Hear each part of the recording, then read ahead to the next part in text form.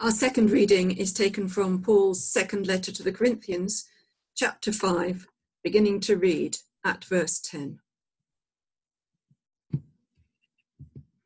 For all of us must appear before the judgment seat of Christ, so that each may receive recompense for what has been done in the body, whether good or evil. Therefore, knowing the fear of the Lord, we try to persuade others. But we ourselves are well known to God, and I hope that we are also well known to your consciences. We are not commending ourselves to you again, but giving you an opportunity to boast about us, so that you may be able to answer those who boast in outward appearance and not in the heart. But if we are beside ourselves, it is for God. If we are in our right mind, it is for you. For the love of Christ urges us on, because we are convinced that one has died for all, therefore all have died. And he died for all, so that those who live might live no longer for themselves, but for him who died and was raised for them.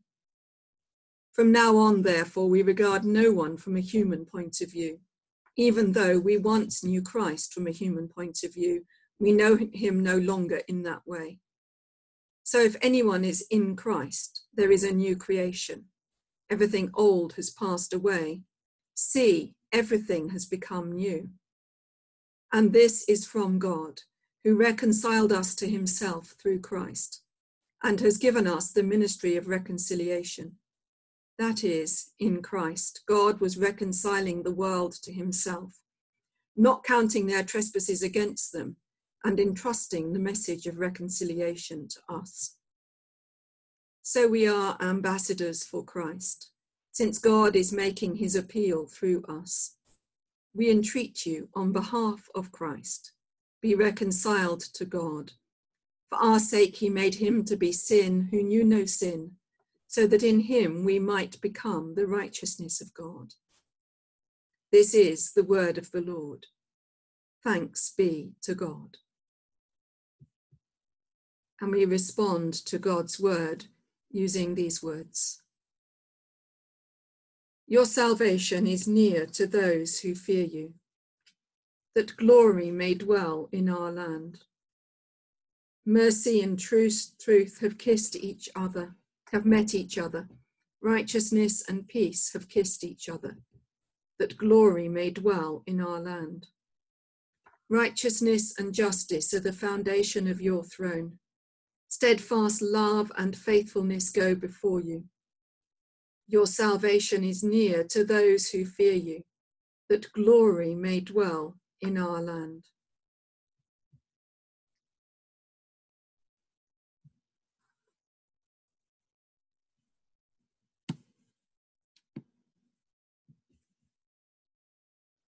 VE Day, a day 75 years ago of rejoicing and celebration for many.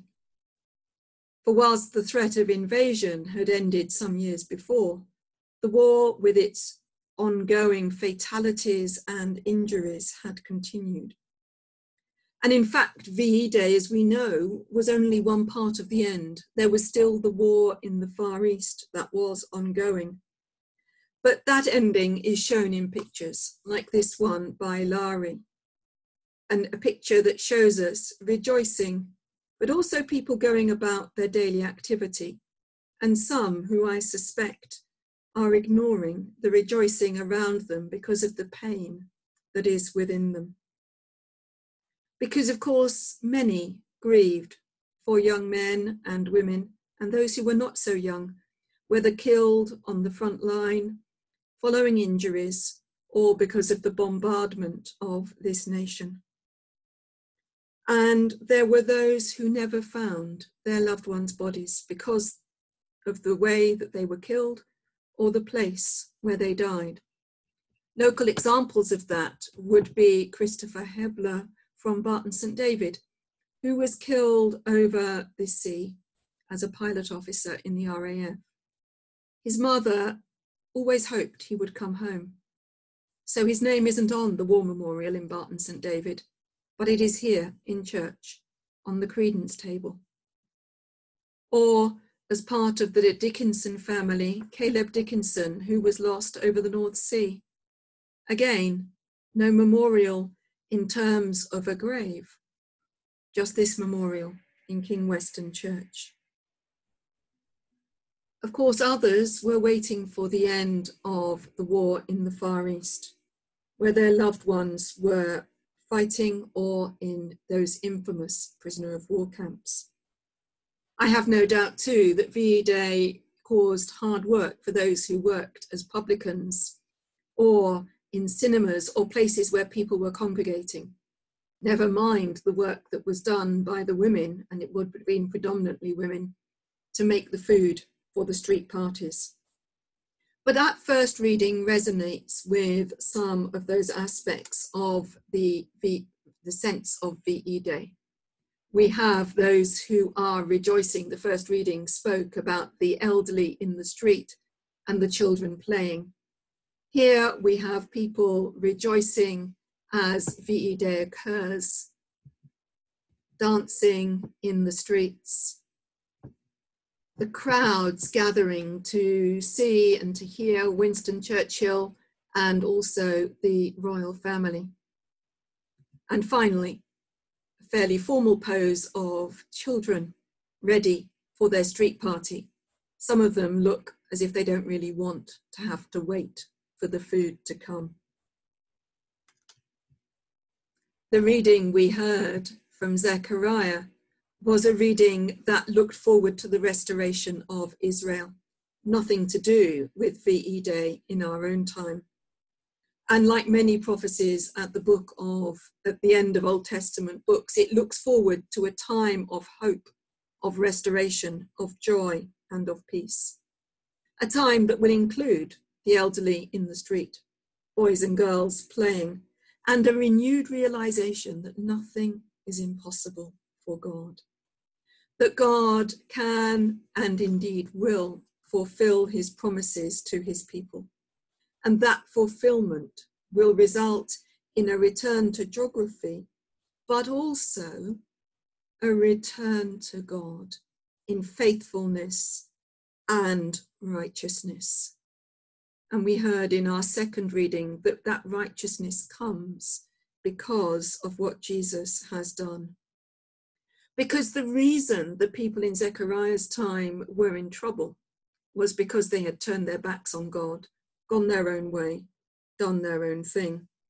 And in order to be restored, they needed to turn around, to reorientate themselves back towards God, to repent, to learn and to listen. And Zechariah says that learning will happen in exile. Of course, the nation that rejoiced on VE Day had a long way to go to recover from war. I don't know about you, I watched on Friday night the programme on BBC One at 8 o'clock that had music and recollections. And two of those recollections, above all others, really struck me. The first was from someone who remembered VE Day as a child, but remembered the sorrow and the joy because her father had been killed in the war. And even now, as she talked about it, 75 years on, her voice broke as she spoke of the pain that VE Day reminded her of, reminding her that her father would never come home.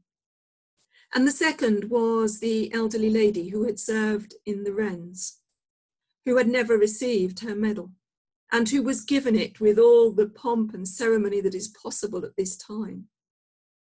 And I had a tear in my eye as this woman's service was recognised.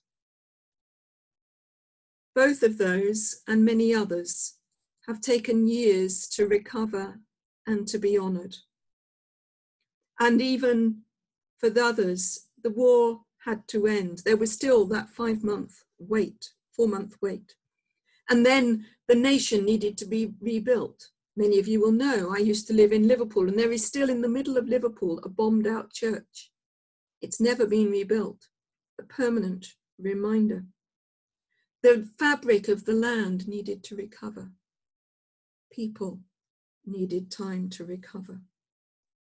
The rejoicing came, but it was also spasmodic and always incomplete, because that is what almost any situation is. There is always a sense of incompleteness, because we are this side of eternity.